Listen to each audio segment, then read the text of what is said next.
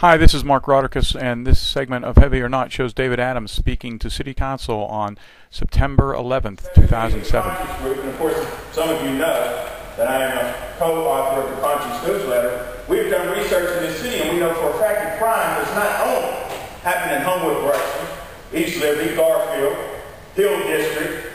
Crime happens all over the place. We happen to know that Brookline is the hostage capital of the city of Pittsburgh, according to the Pittsburgh Police Bureau.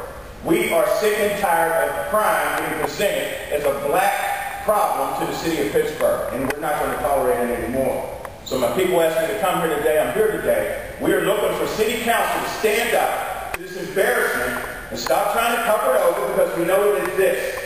We've known it exists for a long time. We're just happy that somebody finally has come up to say something about it. And we're looking, and we hope that each and every one of you will ask the mayor to please stop trying to put a black face on crime in the city of Pittsburgh and start addressing all areas in the city and start doing some of the programs that he's bringing forth. And maybe you all might want to look at some of you have the neighborhood awareness program that we have brought forth as a citywide effort to stop crime in the city. Thank you.